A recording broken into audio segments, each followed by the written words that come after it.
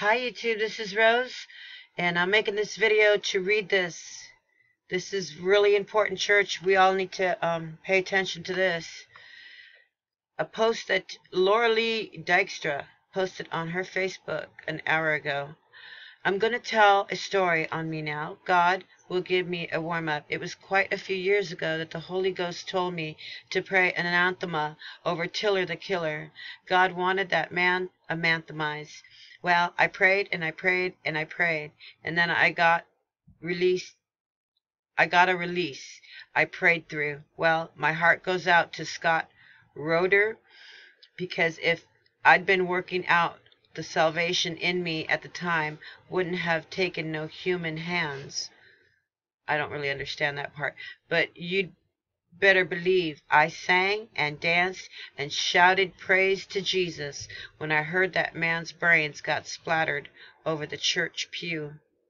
Judgment begins at the house of the Lord. God has wrath in judgment. I ain't playing. I just told God I was sorry that I wasn't practiced enough to get the job done with no human hands. Full angelic is better. I prayed, God, no one fool me with a false flag. I pray that was the real deal there. I ain't come to play church. So I guess what she's saying is a human person took this man's life, but had she been more focused, it would have been in an angelic manner. Okay.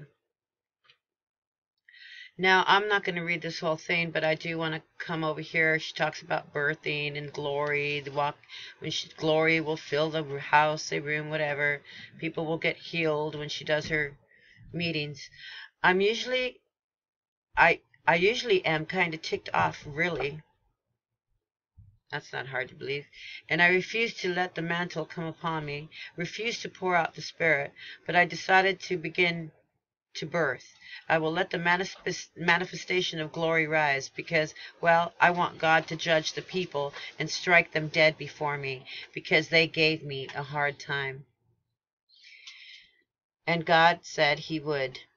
So I'm letting manifest power on me. And Michael has come. I'm telling you, people just don't want to let me be me.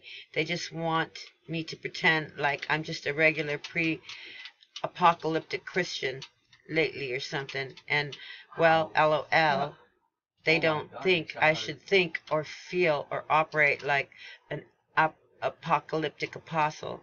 But I am, and I'm going to let Michael cut some folk down.